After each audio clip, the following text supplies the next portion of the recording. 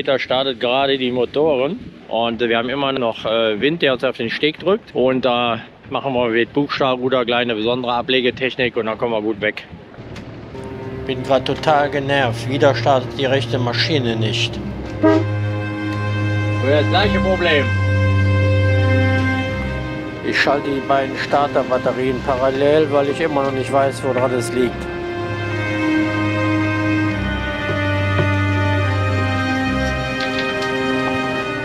Warum es jetzt funktioniert, weiß ich auch nicht so genau.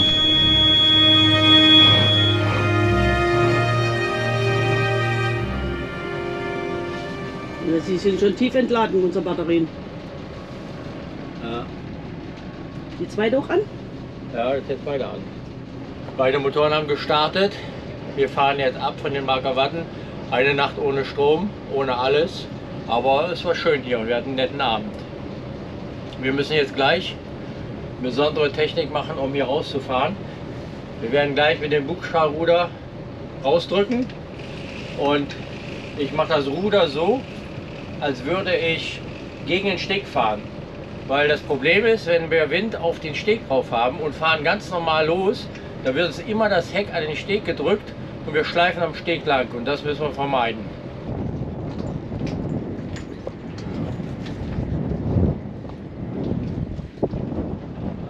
Super, ich danke dir. Sehr, sehr gerne. Hat uns sehr gefreut, euch kennengelernt zu haben. Ja, uns auch. Wir hatten echt einen schönen Abend mit euch. Ja, ne? Dank. Das Schöne ist ja, man braucht ja eigentlich hier gar nicht sich festmachen. Ne, eigentlich liegt es auch so, ne? Mit dem Wind. Ja. Ja. Der macht jetzt erstmal sein Ablegemanöver, dann. Ja. So, wir sind bereit zum Ablegen. Ich habe das Ruder ganz nach Steuerbord gemacht und wir machen jetzt stark Bugstrahlruder. Drücken uns weg und mit der linken Maschine gehe ich Gas und wir sehen hinten drückt sich das Heck weg und sobald wir weg sind, kann ich mit der rechten Maschine gegensteuern und wir schrammen nicht mehr am Steg lang. Super, tolle Technik. Und auf geht's. Marker Wadden, es war schön bei dir. Hier ist der Fähranleger außerhalb des Hafens. Wir verlassen jetzt die Marker Wadden und es geht Richtung Edam. Frank und Peter sind schon voraus. Jetzt müssen wir gucken, dass wir den Segler nicht rammen. Es sind ein paar Wellen, aber wir haben nur 22 Kilometer. Leider kommt die Welle heute von der Seite, wie man merkt. Aber wenn wir Gas geben, sind wir in einer halben Stunde da. Die Welle mit der Richtung, das ist typische Seekrankwetter. Ja, sprich davon. Ich gebe jetzt gleich Gas, weil es Maschinen sind warm. Und nur den Kaffee festhalten. Wir hatten uns gerade noch eine Tasse Kaffee eingeschüttet. Das ist doch keine Kaffeefahrt. Okay, let's go.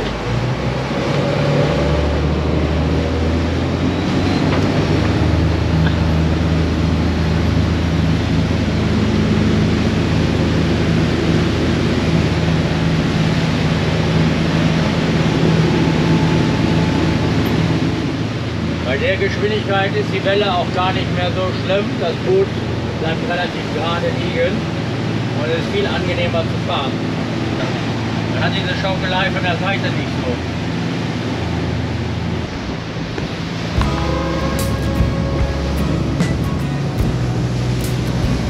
Mit 40 läuft das wunderbar und es dauert nicht mehr lange, sind wir in Edam. Edam ist erreicht und ich gehe jetzt vom Gas. Wir sind an den Tonnen, rot und grün. Und sind jetzt in der Einfahrt nach Edam zum Hafen. Schauen wir mal, wo wir gleich einen Platz kriegen. Hier in Edam ist eine sehr schmale Einfahrt.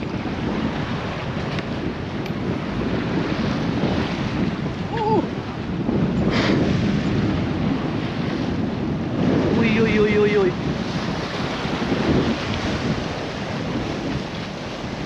Das ist nichts für Weicheier. Ja.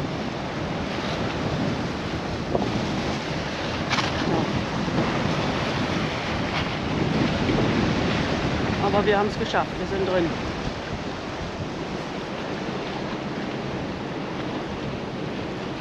Wir werden hier anlegen. Jürgen dreht das Boot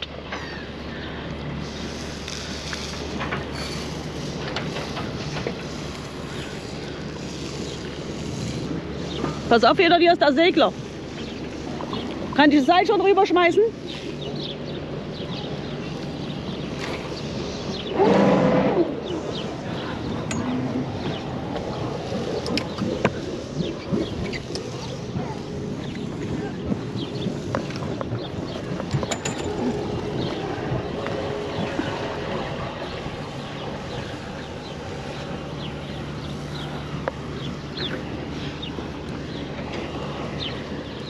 Ich glaube, du musst noch ein Stück hinter, Jürgen.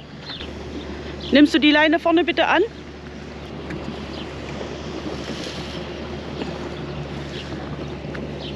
Müssen wir noch ein Stückchen tiefer machen, warte mal, damit die Leute nicht drüber stolpern. Hä? Wir sind in Edam angekommen, haben festgemacht. Vorne eine Leine, die Spring hängt etwas durch. Eine Leine nach hinten und die blaue hält unser Heck am Ufer. Wir liegen da hinten. Und dazwischen ist noch der Parkplatz. Und hier ist das Hafenmeisterbüro. Und dort liegt Frank. Hier ist der Hafenmeister. Wir haben hier kein Wifi. Glücklich in Edam angekommen. 18,60 €. Ganz schön günstig inklusive Strom. Nein, den Strom muss man mit 50 Cent extra bezahlen. Stimmt. Sah so aus, aber stimmt 50 Cent pro 2 kW. Genau. Das geht im Automaten da hinten. Strom gibt es hier am Automaten. Gerade scharf gemacht, den Strom. Man sucht sich die Nummer aus, wo man dran liegt und schmeißt dann die 50 Cent ein und drückt dann auf die entsprechende Nummer. Überall die Hunde schaufelt. Mal angelegt und jetzt gibt es erstmal lecker Essen. Noch die übrigen Salate von gestern Abend. Direkt am Hafenmeisterbüro gibt es auch die Absaugstation. Und ein Stück weiter liegen Frank und Claudia. Sehr schön im Grünen. Hier ist die Schleuse, durch die muss man durch, wenn man in die Stadt rein will. Und dann kann man auch gucken, ob man in der Stadt einen Liegeplatz bekommt. Uns war das Risiko jetzt zu groß, wir wollten hier draußen bleiben. Von da hinten kommt man. Hier durch die Brücke geht es nicht. Aber hier auf der anderen Seite gibt es noch eine Brücke. Da geht es durch. Durch diese kleine Brücke geht es dann nach Edam rein mit dem Boot. Ja, jetzt sind wir am Ende des Kanals angekommen. Und hier kann man nirgendwo liegen mit den Sportbooten. Wir müssten dann weiter durchfahren, wieder aus Edam raus in den Hauptkanal rein. Man kann hier durch die Brücke auch durch, die wird von Hand bedient. Da habe ich noch ein Bild, wie der Brückenmeister damals diese Brücke hier per Hand bedient hat. Hier an der Brücke ist ein sehr schönes Restaurant zum Essen und auch ein bisschen besser. Wir allerdings trinken hier nur eine Tasse Kaffee, weil wir heute Abend am Hafen essen gehen, weil Petra nicht so weit laufen kann. Aber wer schön essen will, ist hier richtig. Hier geht es dann weiter durch den kleinen Kanal ins Landesinnere. Jetzt sind wir in der Innenstadt von Edam. Da gibt es natürlich Käseläden. 2 Kilometer von unserem Boot weg muss man laufen bis zur Stadt. Und wir suchen jetzt mal einen Eissalon. Ein großes Restaurant noch an der Kirche. Und am romantischen Kanal.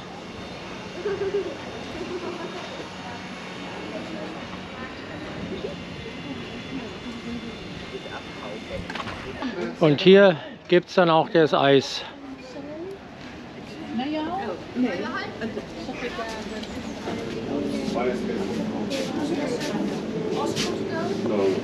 Das mit dem Eis hat wieder geklappt.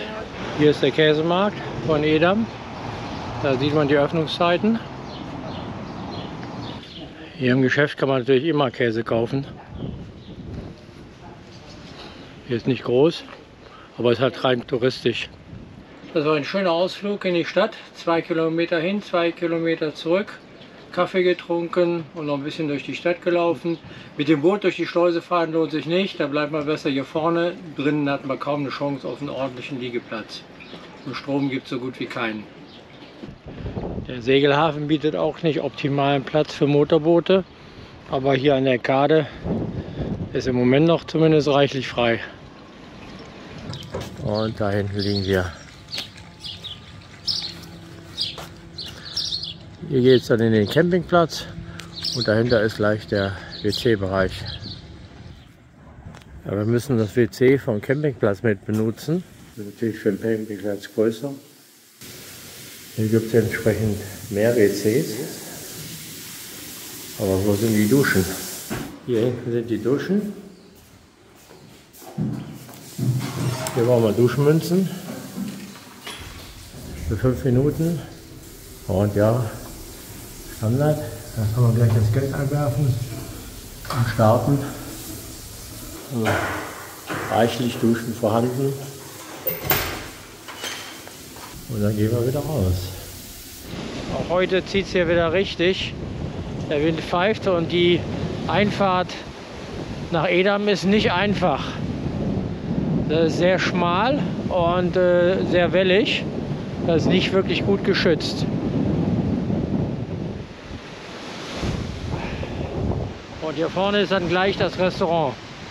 Bei tollem Wetter wäre das natürlich hier vorne ein schöner Sitz. Aber ich gehe mal rein. Ah, wir haben einen Tisch in der Ecke. Ganz schön voll. Wir sind ja heute im Strandpavillon und haben alle unterschiedliche Essen und die sehen alle ganz gut aus. Dann gibt es auch noch lecker Nachtisch.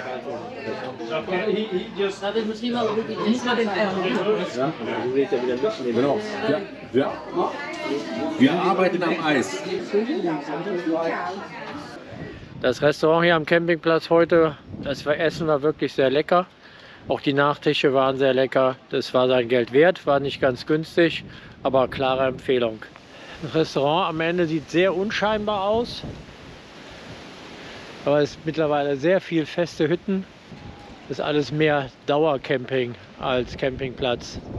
Zelte gibt es keine mehr. Jetzt kriegen wir noch Besuch von der Reichswasserstaat. Hey, das ist die Polizei. Kriegen wir noch Besuch von der Polizei. Und es geht wieder raus. Nach dem Kaffee geht's los. Edam ist ein sehr ruhiges Örtchen hier. Die sind gar nicht so auf Wassersport eingestellt. Ein kleiner Yachthafen, ein bisschen Kade und das war's auch schon. Toiletten konnten wir hier vom Campingplatz mit benutzen. Auch vorne das Restaurant war sehr lecker. Und in der Stadt selber ist gar kein Trubel. Das ist wie vor 17 Jahren, als wir das letzte Mal hier waren. Ganz ruhig, ein paar Fahrradtouristen. Ansonsten ist das alles hier sehr entspannt. Wir fahren jetzt weiter nach Monikendam. Volendam und Monikendam, das sind natürlich die Wassersportorte, wo auch die ganzen Yachthäfen sind. Und dann, wer Ruhe haben will, der fährt hier nach Edam. Es geht über die Einfahrt rein. Rechts der Campingplatz, links der Yachthafen.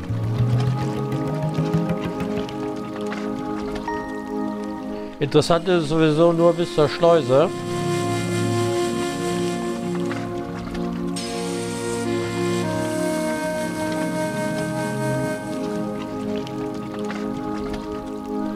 Es ist ein langer Kanal mit schönen Häusern.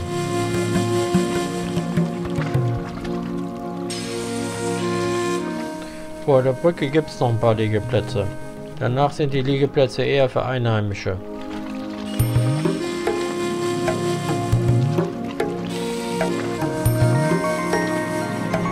Am Ende des Kanals an der Brücke ist die Innenstadt.